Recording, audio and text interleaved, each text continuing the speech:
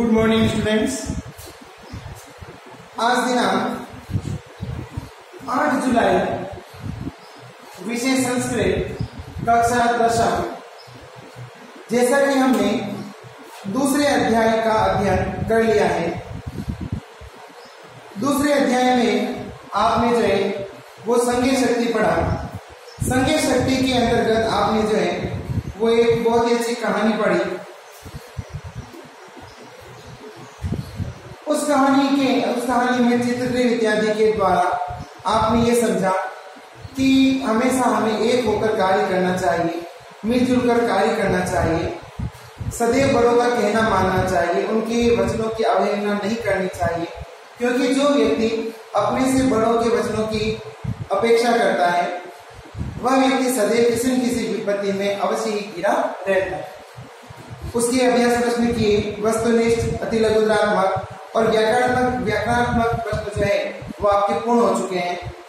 उससे पहले हमने प्रथम पाठ पढ़ा था जयसूर भारती। उसमें हमने जो है वो वाणी देवी अर्थात की विद्या की अधिष्ठात्री देवी मां सरस्वती की वंदना को पढ़ा था। आज हम पढ़ रहे हैं तृतीय पाठ स्वराष्ट्र गौरव। नाम से ही पता चल रहा है कि हमारे राष्ट्र का गौरव, अर्थात कि हमारा राष्ट्र कौन सा है? भारत। जैसा कि हम जानते हैं कि मनुष्य पृथ्वी पर रहता है, किंतु एक उसके भूभाग का नाम होता है। मनुष्य कभी भी बिना देश, बिना अन्न, जल और बिना धरती के कभी भी जीवित नहीं रह सकता।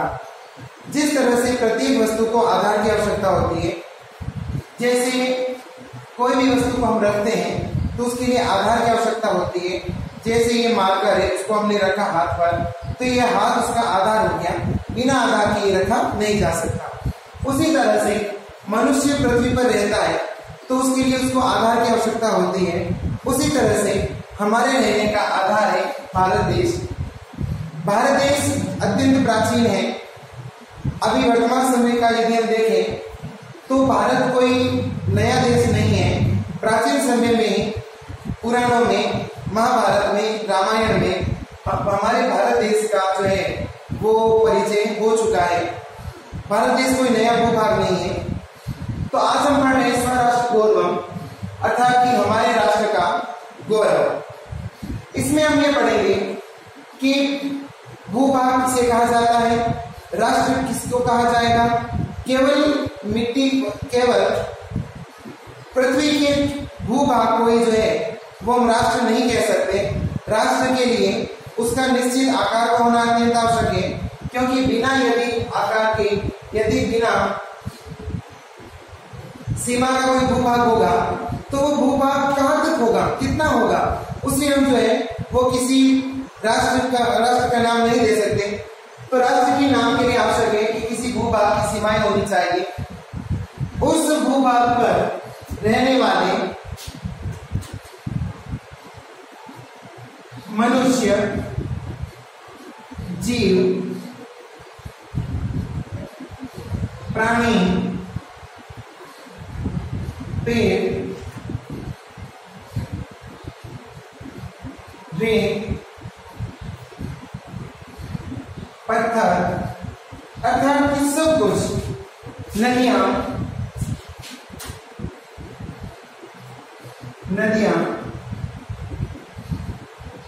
तालाब, समुद्र, अर्थात कि किसी भी भूभाग पर पाए जाने वाले समस्त तत्वों का होना अत्यंत आवश्यक है।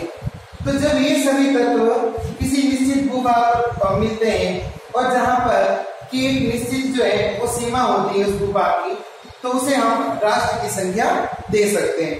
तो हम कह सकते हैं कि राष्ट्र की संज्ञा उस भूभाग को देंगे जहां पर समुद्र हो, मनुष्य हो, जीव हो, छोटे बड़े सभी प्राणी हो, मनुष्य हो, पेड़, मिट्टी, पत्थर, नदियां, तालाब, इन सभी से मिलकर ही एक राष्ट्र का निर्माण होता है। तो केवल राष्ट्र जो है वो एक निश्चित भूभाग नहीं होता। तो आज हम जो है वो पढ़ने जा रहे हैं स्वराष्ट्र गौरव। इसमें आप पढ़ेंगे विष्णु पुराण के कुछ श्लोक पढ़ेंगे, बृहस्पत्यागम के कुछ श्लोक पढ़ेंगे, मनुस्मृति के पढ़ेंगे, और यहाँ तक कि चाणक्य नीति में चाणक्य ने क्या कहा है, उनकी नीति से, उनके वचनों से, उनके श्लोकों से भी जो है वो हमारे भारत देश या राष्ट्र का जो है वो हमें परिचय मिलता है। तो आइए हम पढ़ते हैं स्वराष्ट्र गौरव।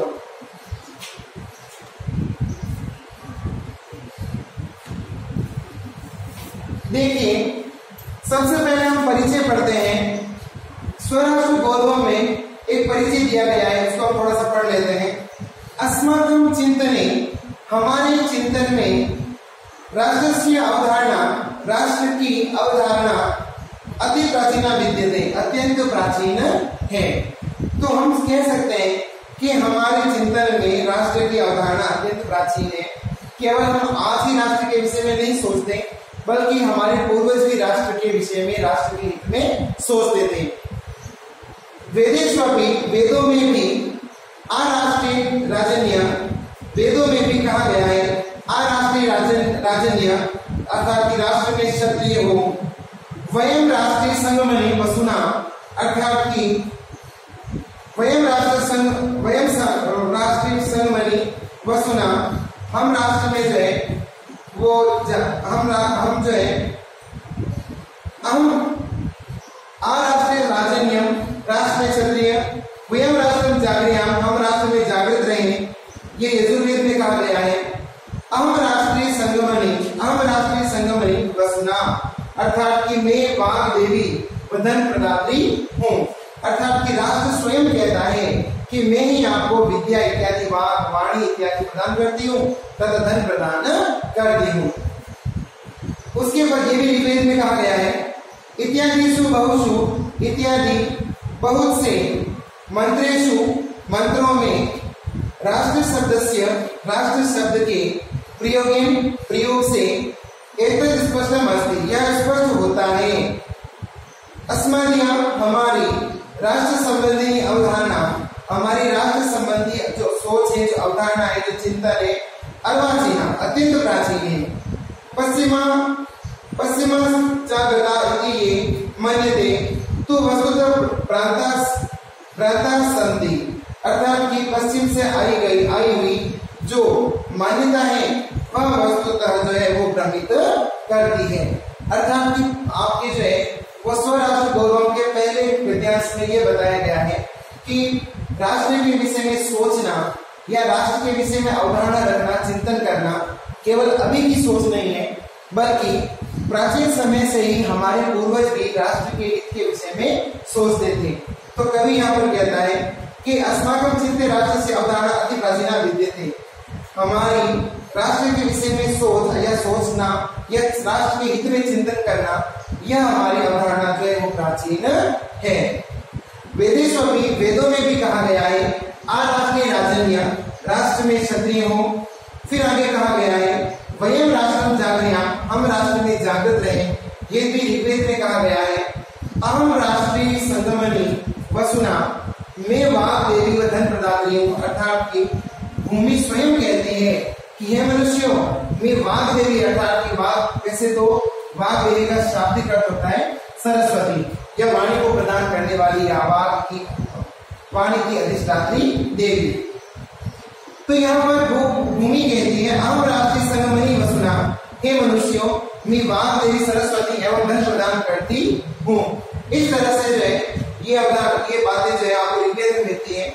इन सभी इत्यादि बहुत से मंत्रों के द्वारा, इत्यादिषु बहुषु मंत्रेषु, इत्यादि बहुत से मंत्रों से राष्ट्र शब्द से, राष्ट्र शब्द की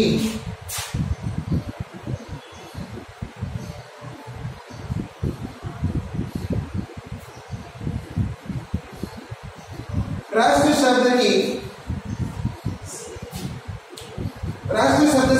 शब्द के प्रयोग स्पष्टम, यह सभी राष्ट्र शब्द के लिए जो है वो सिद्ध होता है। जब हम प्राचीन काल से देखते हैं कि हमारा राष्ट्र के विषय में हित का ही सोचना अभी का नहीं है, बल्कि यह चिंतन अत्यंत प्राचीन है। पुराने समय से ही हमारे पूर्वज भी राष्ट्र के हित के विषय में सोचते थे, और इस तरह से कुछ जो है वो वेदों में भी पंक्तियां मिलती है कि अराष्ट्रीय राजन्यम, राष्ट्र में क्षत्रिय हो। अहम राज्य संगमनी हो सुना। भूमि कहती है हे मनुष्यों में वाग देवी व धन प्रदान करने वाली हूँ। वयम राष्ट्र जागृयाम, हम सभी राष्ट्र में जागृत रहें। माता भूमि पुत्रो हम पृथ्व्या, भूमि हमारी माता है और हम इसके पुत्र हैं। पृथ्वी माता द्युमेर पिता, पृथ्वी हमारी माता है और यह आकाश हमारे पिता हैं, जो लोग हमारे पिता हैं। तो ये सभी एक राष्ट्र की अवधारणा को स्पष्ट करते हैं। किंतु अस्मदीय राष्ट्र संबंधी अवधारणा अर्वाचीनम, हमारी राष्ट्र संबंधी जो अवधारणा है, जो सोच है,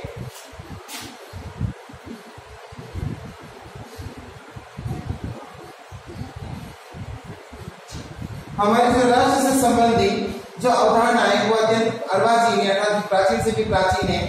पश्चिमागत्या इति ये मन्यते तु वस्तुतो प्रांता सन्ति, अर्थात कि पश्चिमी देशों की जो सोच है राष्ट्र को लेकर वह हमें केवल भ्रमित करती है। क्योंकि आप जानते हैं कि केवल भारत देश ऐसा देश है जहां पर मनुष्य जो है वो अपने राष्ट्र को, अपने देश को ईश्वर मानता है, देवता के समान स्तुति करता है। बाकी अन्य यदि देखें पाश्चात्य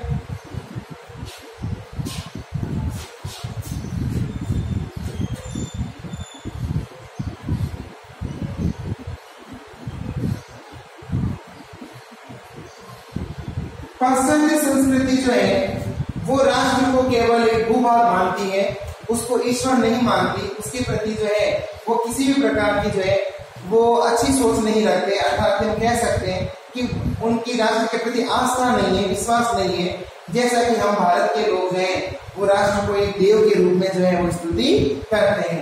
तो हम कह सकते हैं कि जो पाश्चात्य देशों की जो सोच है, जो चिंतन है, जो अवधारणा है, वह केवल मनुष्य को भ्रमित करती है। अस्माकम् इदं भारतवर्षम् एकं चिर पुरातनम सनातनम च राष्ट्रम वर्तते। अस्माकम् इदं, हमारा यह भारतवर्षम् एकम, भारतवर्ष एक चिर पुरातन अत्यंत प्राचीन एवं सनातन अर्थात धर्म का च राष्ट्र वर्तते, राष्ट्र है।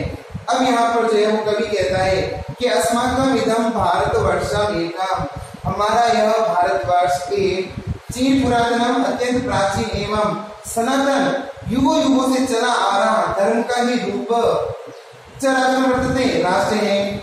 किंतु अत्र ऋषि भी, किंतु यहाँ ऋषि भी ऋषि, मुनि भी मुनि, कवि भी कवि, तत्व चिंतकेश्च, और तत्वज्ञ का अर्थ होता है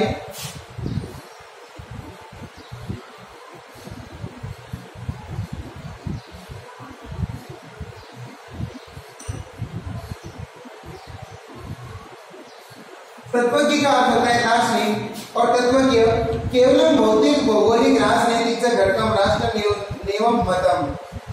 हमारे यहाँ पर ऋषि मुनि कवि दार्शनिक तत्वों के ज्ञाता केवल भौतिक भौगोलिक, केवल भौतिक और भौगोलिक राजनीतिक घटकम एवं राजनीतिक घटकों को ही राष्ट्र नीति न मानता, राष्ट्र नहीं माना है।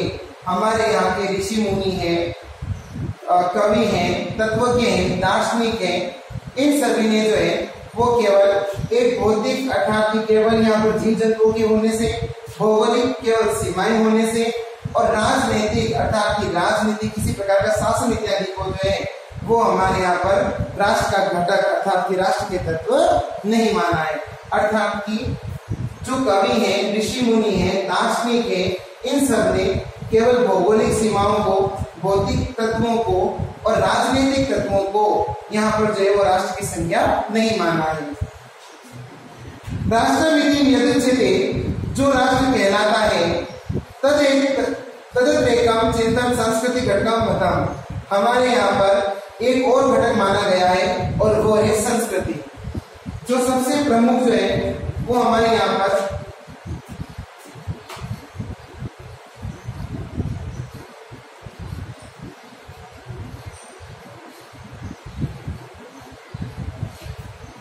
सांस्कृतिक घटकों को भी हमारे यहाँ पर राष्ट्र की संज्ञा मानी गई है।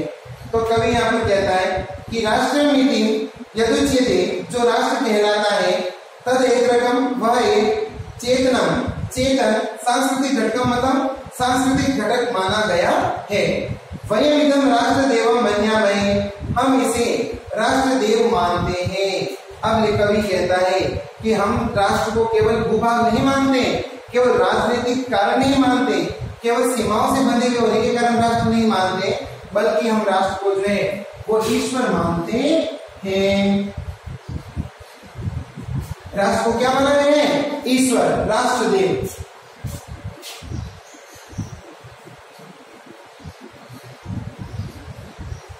राष्ट्रदेव जो है वो माना गया है।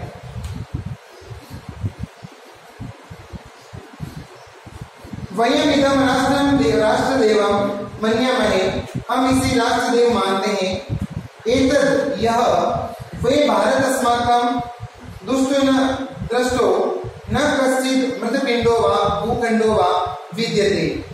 यह केवल भारत अस्माकं हमारी दृष्टि में, यह भारत हमारी दृष्टि में कोई या केवल मृतपिंडो, मिट्टी का पिंड या कोई भूभाग नहीं है, अपितु मातृभूमि रस्ती, यह हमारी क्या है? मातृभूमि।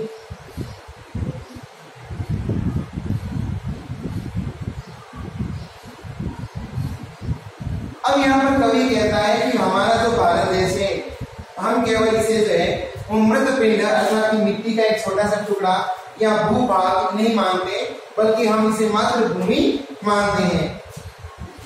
यथा विलोक्यम अथर्ववेदे, जैसा कि अथर्ववेद में कहा गया है। आप जानते हैं कि वेद मैं आपको शुरू से ही बताता आया हूँ कि वेदों को अपौरुषीय कहा जाता है, क्योंकि किसी भी मनुष्य ने इनकी रचना नहीं की। कहा जाता है कि ब्रह्मा जी के मुख के द्वारा जो है वो वेदों की रचना हुई, वेद प्रकट हुए। जैसे अथर्ववेद, सबसे पहले ऋग्वेद, यजुर्वेद, उसके बाद में सामवेद। कहा जाता है कि अथर्ववेद जो है वो बाद में जो है वो अन्य ऋषि मुनियों के द्वारा जोड़ा गया। तो हम कह सकते हैं कि वेद जो है वो अपौरुषीय है। तो वेदों में भी कहा गया है, जैसा कि यथा किलोक्तम अथर्ववेदे, जैसा कि अथर्ववेद में कहा गया है, माता भूमि पुत्रो अहम पृथिव्या, यह भूमि मेरी माता है और मैं इसका पुत्र हूँ। ऋग्वेदे अपनी कथितम अस्ति, और ऋग्वेद में भी कहा गया है पृथ्वी माता, यह पृथ्वी हमारी माता है। और द्युमे पिता, और ये जो आकाश है, ये जो द्युलोक है,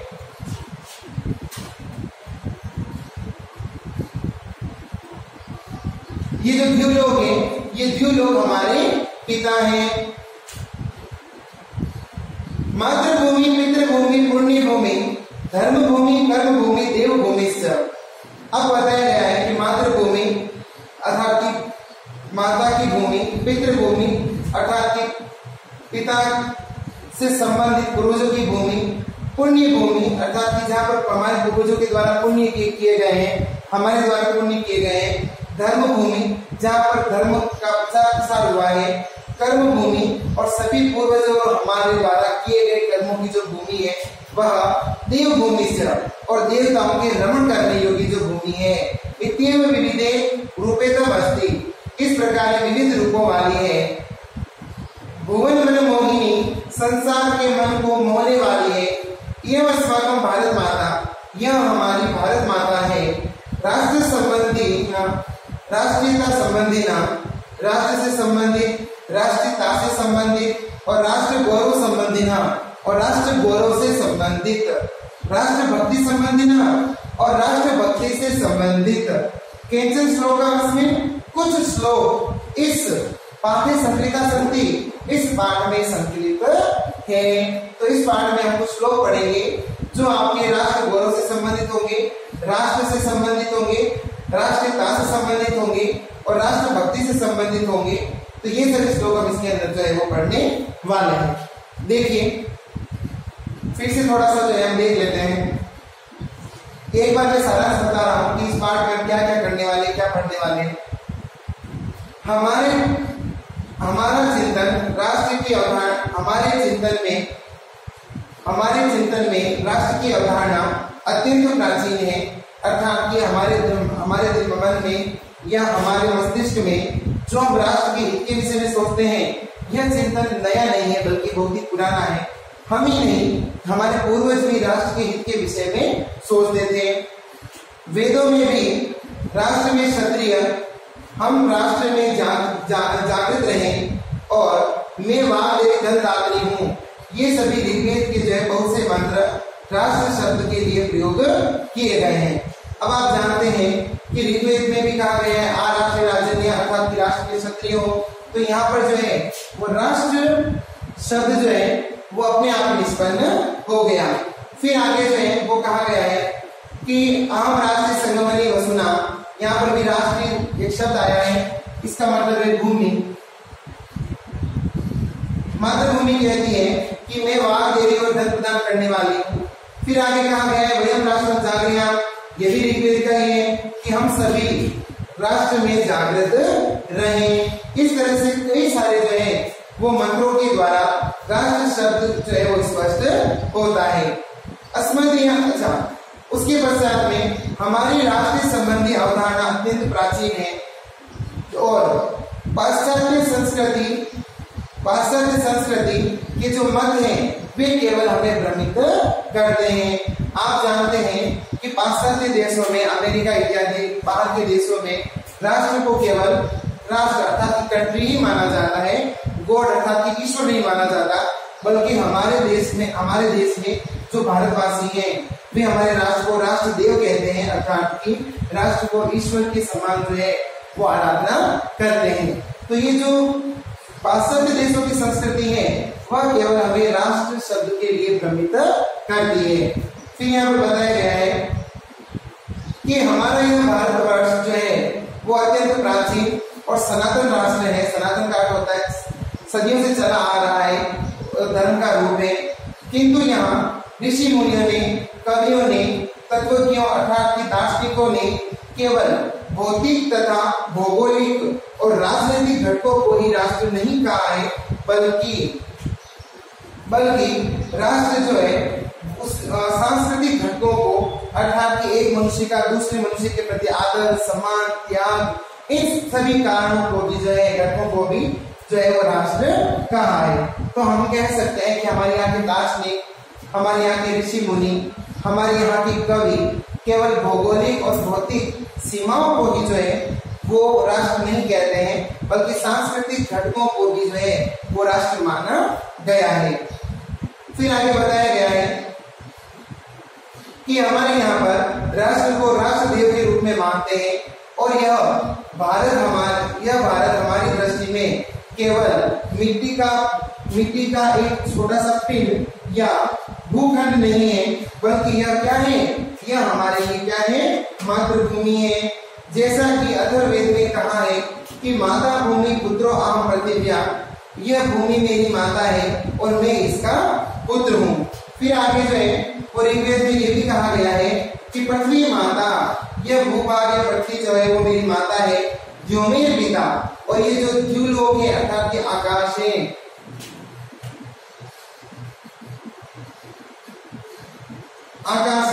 ये कौन है, मेरे पिता हैं। तो इस तरह से जो है वो ऋग्वेद में जो है वो स्पष्ट हो चुका है कि ऋग्वेद में कई सारे जो है वो पंक्तियां आती है जिसमें राष्ट्र शब्द को जो है वो सिद्ध किया गया है। जैसे आ राष्ट्रीय राजन्य, राष्ट्र में क्षत्रिय हो। अब क्षत्रिय की आवश्यकता क्यों पड़ेगी, क्योंकि यदि राष्ट्र में क्षत्रिय, किसी भूभाग में क्षत्रिय नहीं होंगे तो इनके बिना जो है वो रक्षा होना संभव नहीं है। इसलिए कहा गया राष्ट्र में क्षत्रिय हो। अहम राष्ट्रीय संगमनी वसुना, अब यहाँ पर बताया गया है कि अहम राष्ट्रीय संगमनी वसुना, अब यहाँ पर राष्ट्रीय अर्थात की भूमि कहती है, हे मनुष्यों मैं वाग देवी को धन प्रदान करने वाली हूँ। फिर आगे ऋग्वेद में कहा गया है वयम राष्ट्र जागृयाम, हम राष्ट्र में जागृत, वयम राष्ट्र जागृयाम, हम राष्ट्र में जागृत रहें। अब यहाँ पर फिर से जो है राष्ट्र शब्द का प्रयोग किया गया है और जागृत होने का मतलब होता है सचेत रहना, सचेत रहना। तो यदि हम राष्ट्र में रहते हुए सचेत रहेंगे तभी हमारे कार्य जो है वो सफल होंगे। फिर आगे कहा गया माता भूमि पुत्रो अहम पृथिव्या, ये यहाँ पर भूमि मातृभूमि शब्द का जो प्रयोग कर लिया गया। अब ऋग्वेद में कहा गया है कि यह भूमि मेरी माता है और मैं इसका पुत्र हूँ। पृथ्वी माता जो मेरे पिता, अब यहाँ पर जो है वो ऋग्वेद में कहा गया है कि पृथ्वी माता, यह पृथ्वी मेरी माता है, और द्यौ, द्यौ का अर्थ होता है द्युलोक अर्थात कि आकाश, तो द्यौ में पिता, ये द्युलोक जो है वो मेरे पिता है।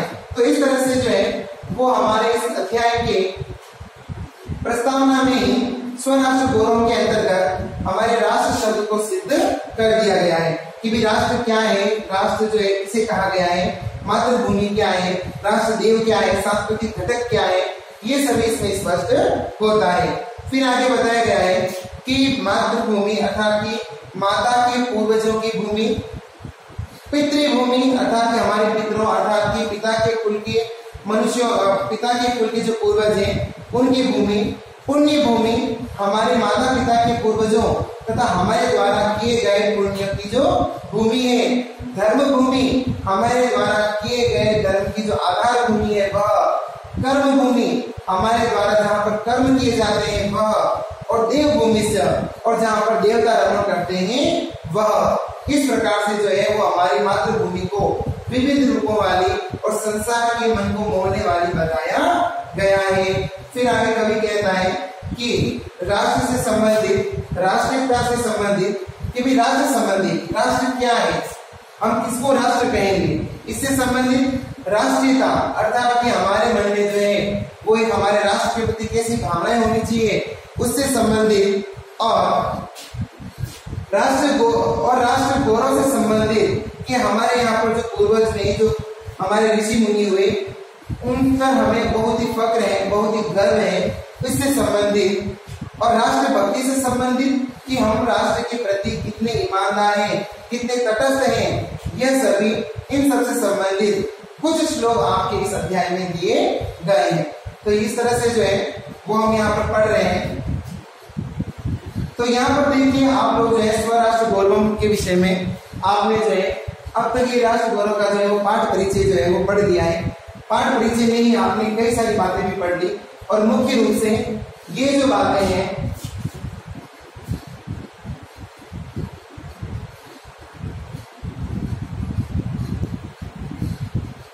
ये बातें जो है वो आपने सबसे पहले ध्यान देनी होगी थी जो आपने पढ़ी। अब हम देखते हैं थोड़ा सा एक श्लोक देखते हैं।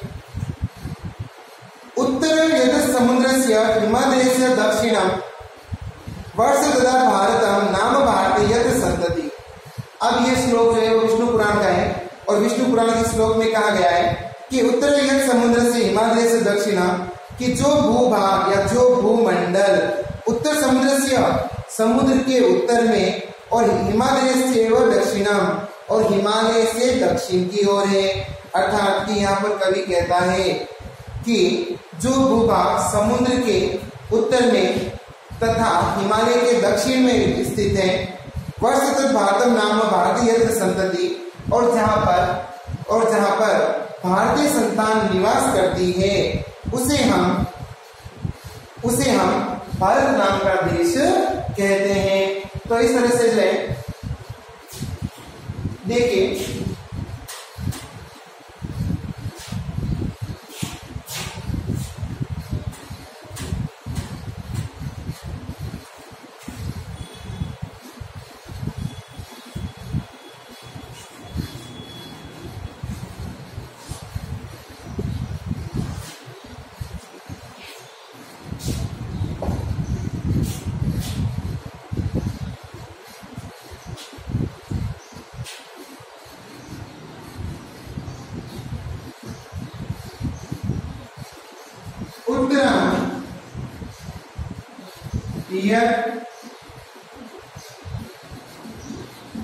समुद्रस्य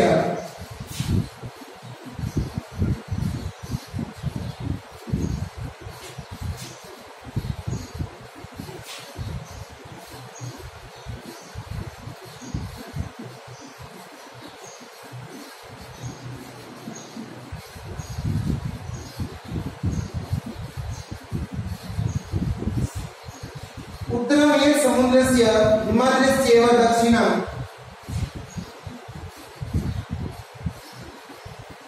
वर्षम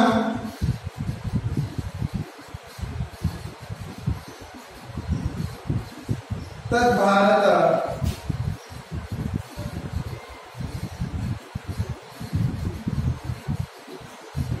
नाम भारती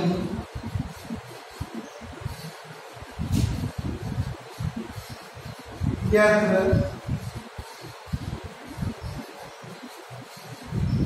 संतति। अब यहां पर बताया गया है कि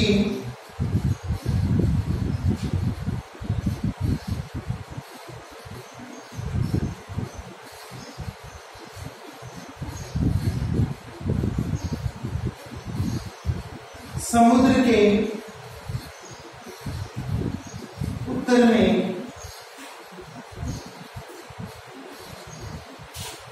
हिमाद्री एवं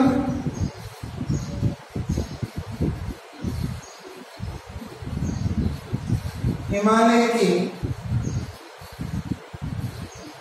दक्षिण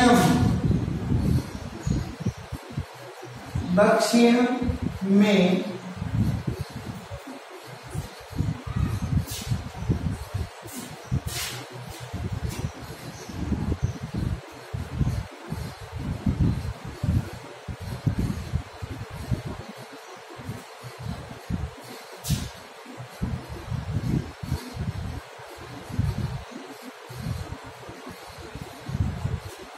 भारतम नाम भारतीय यत्र संतति, और जहां पर भारतीय अर्थात की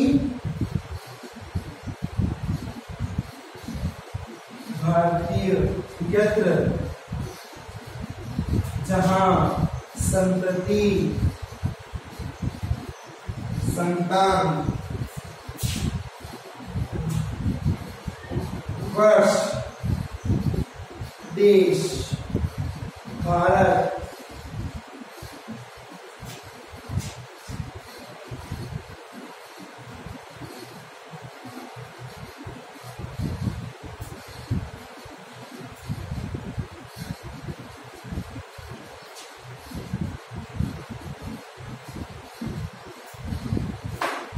अब यहाँ पर बताया गया है कि उत्तरम यत् समुद्रस्य हिमाद्रस्य एव दक्षिणम वर्षंतर भारतम नाम भारतीय यत्र संतति, अर्थात कि उत्तरम यत् समुद्रस्य जो भूमंडल समुद्र से उत्तरम समुद्र के उत्तर में स्थित है, हिमाद्रस्य एव दक्षिणम और हिमालय के दक्षिण की ओर है,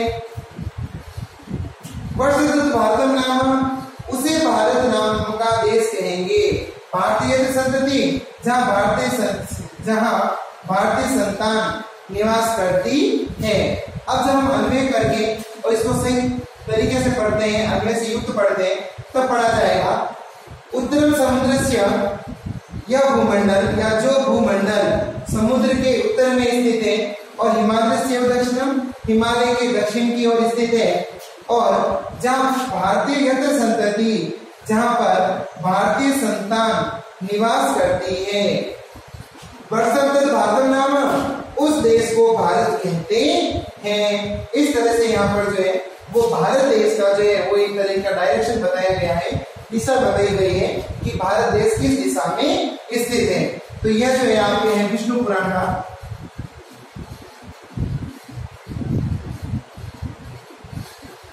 अब ये देखिए भारत जो है वो नाम विष्णु पुराण में ही आ चुका है। तो पुराण तो हमारे अर्वाचीन है, बहुत पुराने हैं, तो कुल मिला के सिद्ध हो जाता है ये तो कि भारत देश जो है वो सबसे प्राचीन है, और यही कारण है कि भारत देश को जो है वो विश्व गुरु भी कहा जाता है। तो इस तरह से जो है वो पहले श्लोक में सिद्ध हो जाता है कि भारत देश किस दिशा में स्थित है। तो इस तरह से जो है वो आपके विष्णु पुराण का एक श्लोक है, इसके आगे हम कल पढ़ेंगे अगली कक्षा में। तो आपका जो है आज का होमवर्क यही है, HW यही है कि पाठ परिचय का हिंदी अनुवाद, पाठ परिचय का आपको जो है वो हिंदी अनुवाद करना है। यह आपका आज का होम असाइनमेंट।